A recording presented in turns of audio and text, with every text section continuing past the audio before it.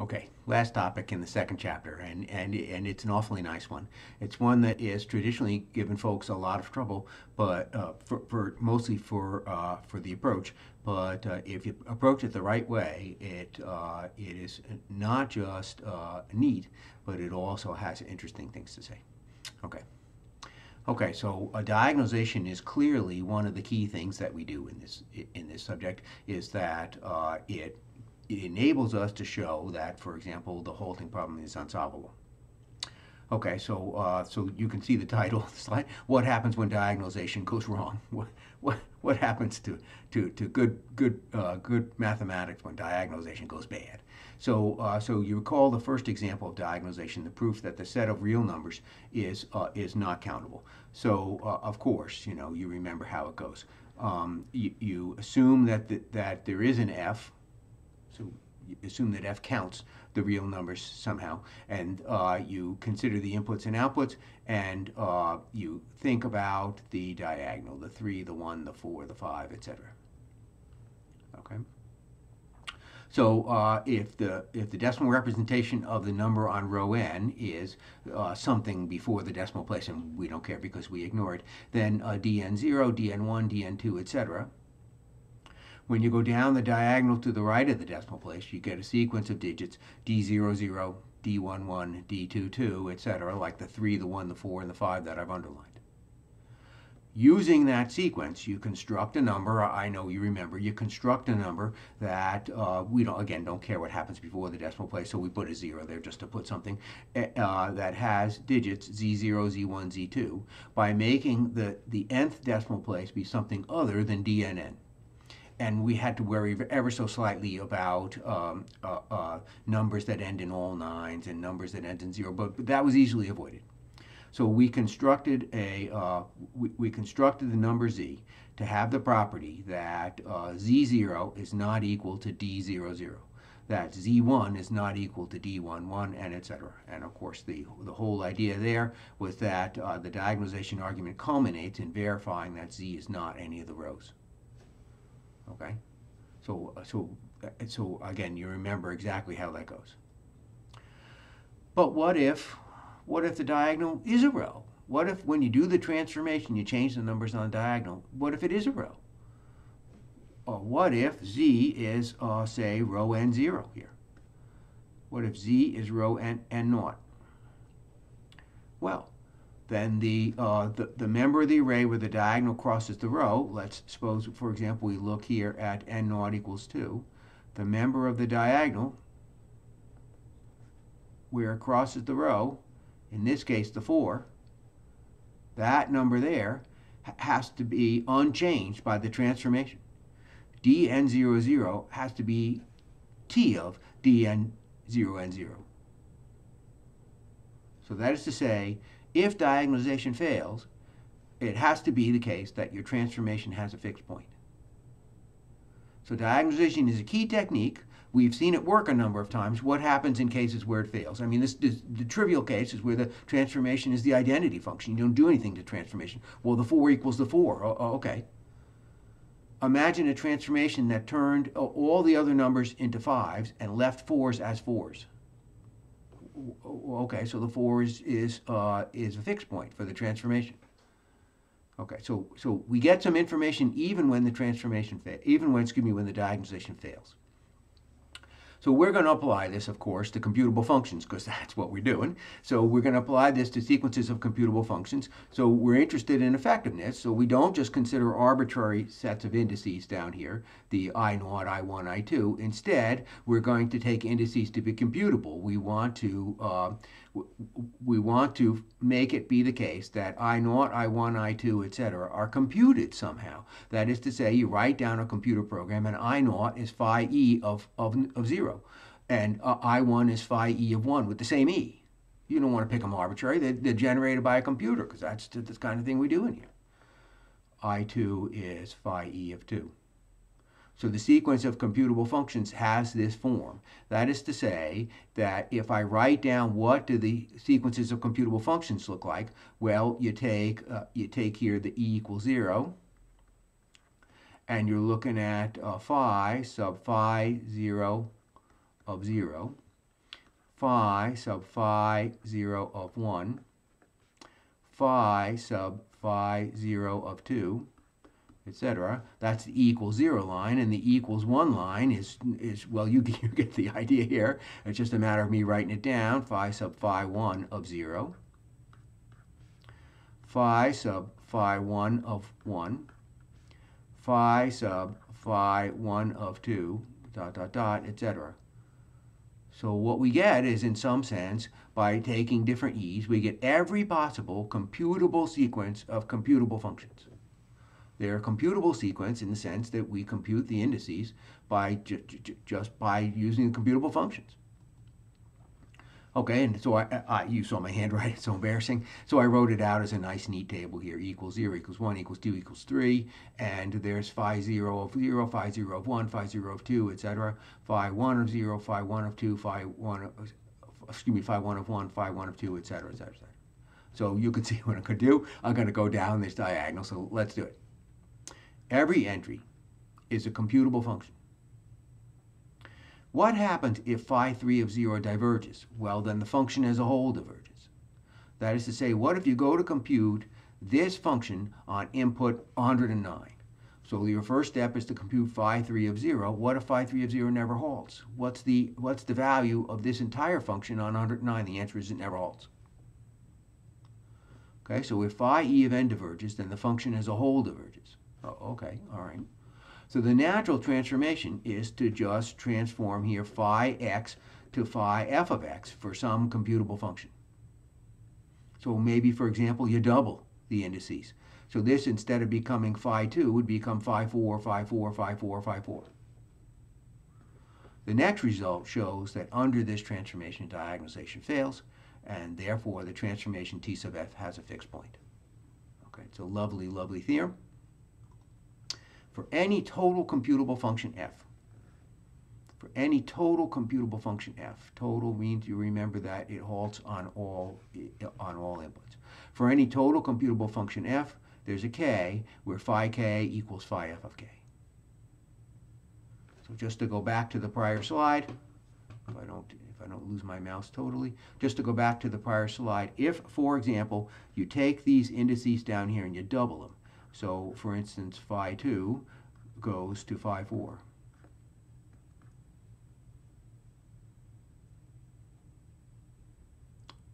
Okay. Or if, for example, you triple them, or you square them, or you take you set them equal to 0 unless they are the number 5, unless they're multiple 5, in which case you set them equal to 1.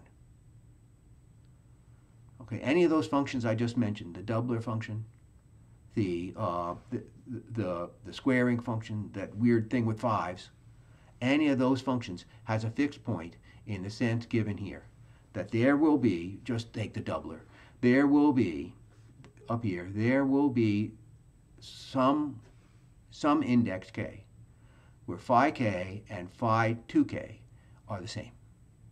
Let's take the squarer. There will be some index k where phi k and phi k squared are the same. Isn't that weird? Isn't that? We chose our numbering scheme in some seemingly arbitrary way, some just convenient thing about we had Cantor's diagonal function and we looked at 4 tuples and then binary expansion, some whatever was convenient at the moment, according to any acceptable numbering that you come up with. This fixed point theorem holds. That's a very, very unexpected thing. You should say to yourself, I don't see, that doesn't seem right to me. If I choose some cockamamie numbering scheme, it doesn't matter. As long as the numbering scheme is what we called acceptable, which is what you would expect of a numbering scheme, it doesn't matter, then this fixed point theorem holds. That's a powerful theorem.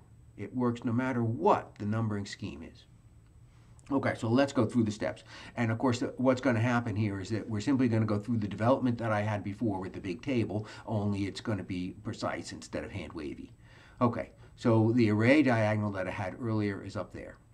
Phi sub phi 0 of 0, phi sub phi 1 of 1, phi sub phi 2 of 2, and we saw that before. The flow chart on the left is a sketch of this function. So let's see. You've got, you You read in n and x, you run Pn on x, and once you know that Pn on x is going to be the subscript, excuse me, Pn on n is going to be the subscript, so that, for example, is going to be phi n of n. So that'll be the subscript. I'm calling that W just to give it a name. Using that W, now you run PW on whatever input you're interested in. Okay, so that gives you the entire table. This tells you here what is phi sub phi n on n of x. Okay, well, clearly you can write this as a program using universality. Well, since you can write it as a program, you can write it as a Turing machine. So this has some index. We're calling the index of this E0. Okay. You know what's going to happen because there are two flowcharts. I must be going to apply the SMN theorem. So I'm applying the SMN theorem to parameterize n. So this is going to be P sub, come on, P sub S of E0 comma n.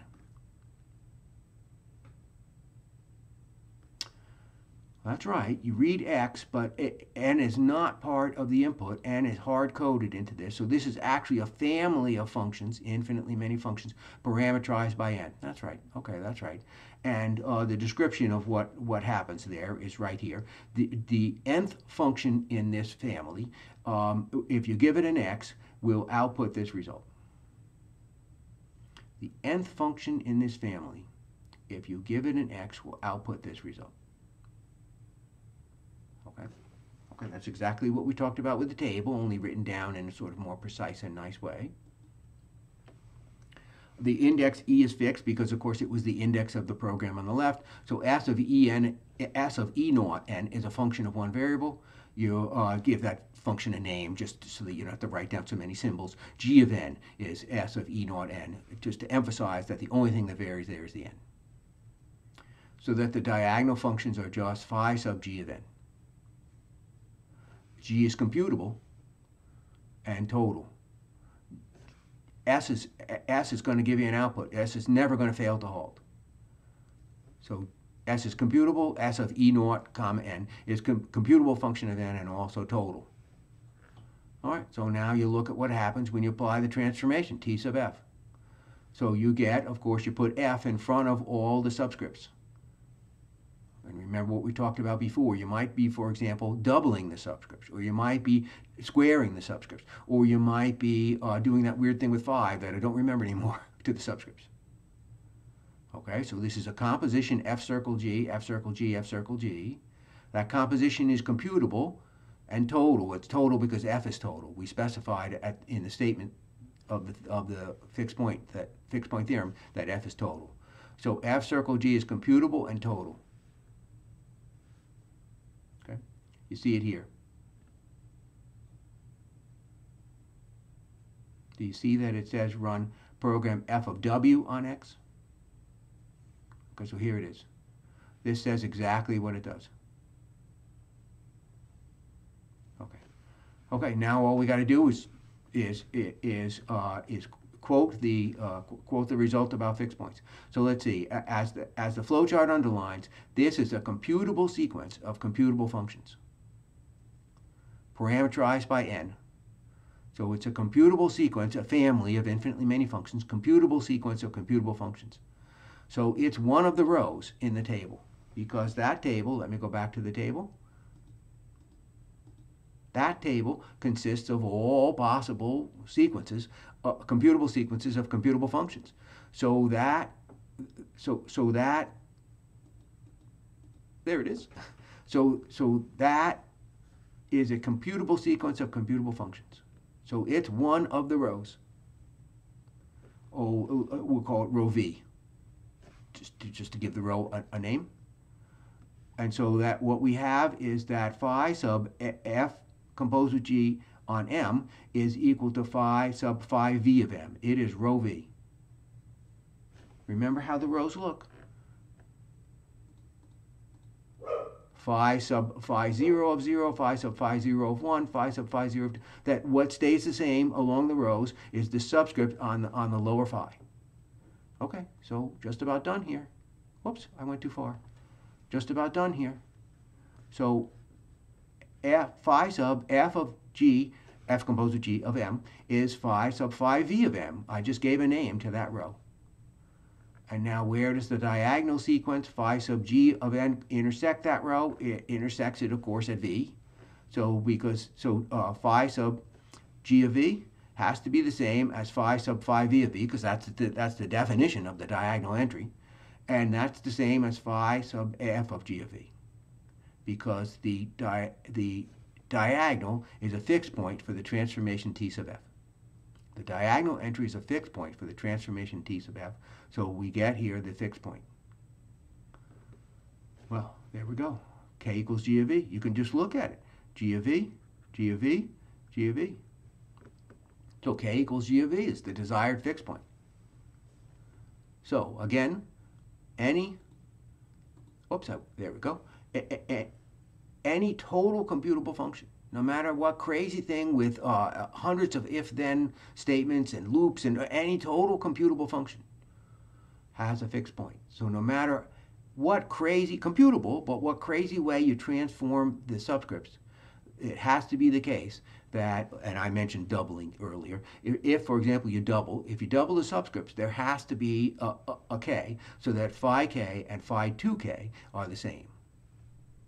Very strange. Okay, I'm just going to give one example, and of course the book gives many others, and the homework gives others. So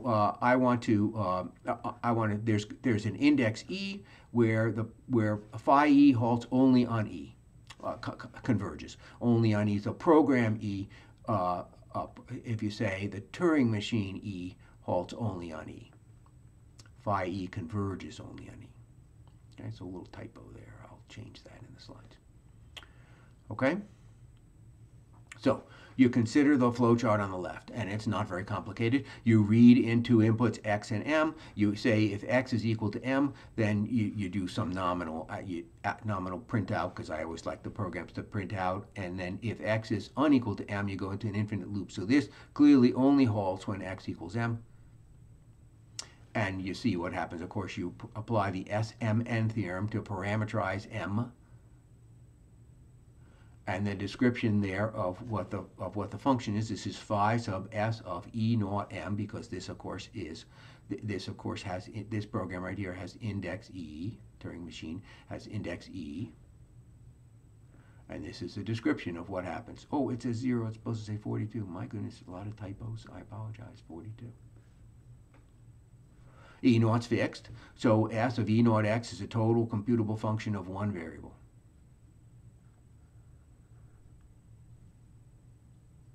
Okay, just emphasizing. I could write it as s of e naught m, but it's emphasizing here by writing it as f of m, emphasizing that there's only one variable in that expression, that e naught is not actually a variable.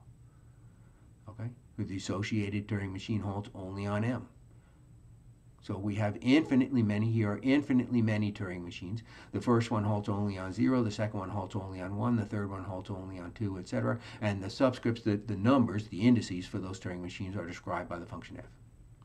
So of course the fixed point theorem, this is an application of the fixed point theorem. The fixed point theorem gives a fixed point. Phi sub f of e is equal to phi sub e. Let's think about phi sub e. Well, we know what phi sub f of e does. Phi sub f of e is a Turing machine that halts only on e. So that must be what phi e does, because they're the same. So phi e is a Turing machine that halts, phi e describes a Turing machine that halts only on e. Now I want to just briefly mention, the book goes into it at some length, and there's also an extra section that talks about it even more. Briefly, this should strike you as odd, because what happens in some sense is that this is a program that knows its own index. So you have a program whose behavior is such that it acts one way for its index, and it acts another way for numbers that are not its index.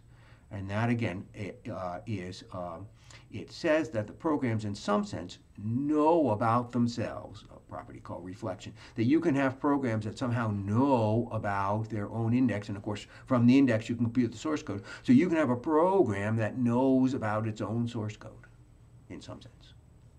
Okay, so a lot of interesting ideas there, and again, the book goes into them at greater length. Okay, very good.